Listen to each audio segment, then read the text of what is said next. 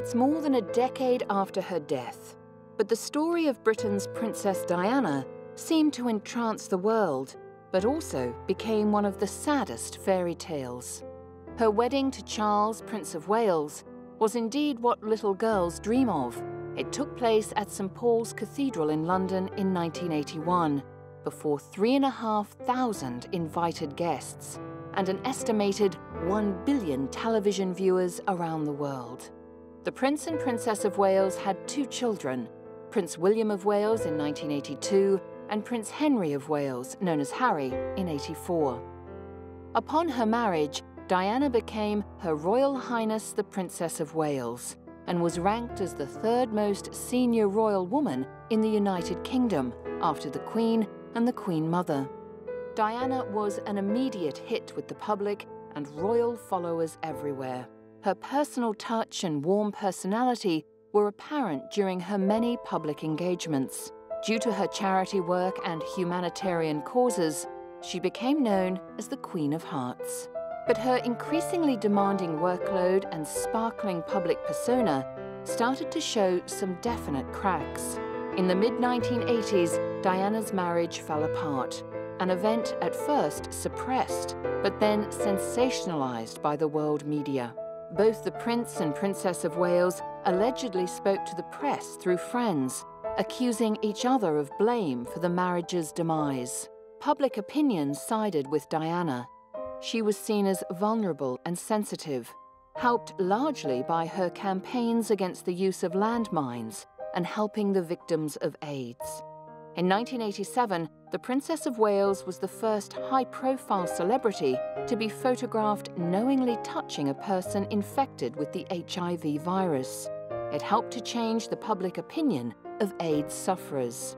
Diana became an iconic presence on the world stage and was devoted to her pioneering charity work. Unfortunately, her philanthropic endeavors were often overshadowed by her scandal-plagued marriage and divorce from Prince Charles.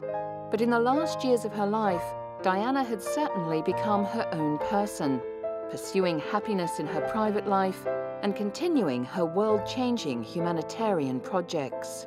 Diana's most widely publicized charity appearance was her visit to Angola in 1997, when she visited landmine survivors in hospitals, toured demining projects run by the Halo Trust, and attended mine awareness education classes.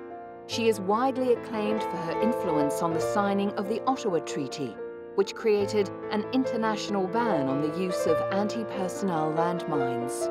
In 1997, Diana was killed in a car accident in Paris, along with her friend Dodi Al-Fayed and their driver Henri Paul. Fayed's bodyguard Trevor Rees-Jones is the only person who survived the wreckage. The death of the princess has been widely blamed on photographers, allegedly hounding the princess and following her vehicle at high speed.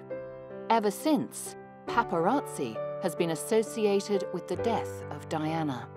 Diana's death caused an outpouring of emotion and grief across Britain and then the world.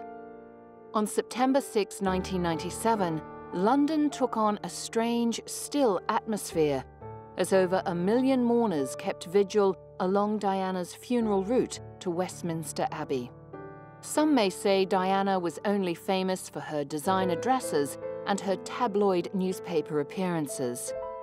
But she also helped modernize the British monarchy. She challenged prejudices about AIDS and raised awareness of eating disorders. During her lifetime, she was often referred to as the most photographed person in the world. To her admirers, the Princess of Wales was a role model. After her death, she is remembered as somewhat of a saint.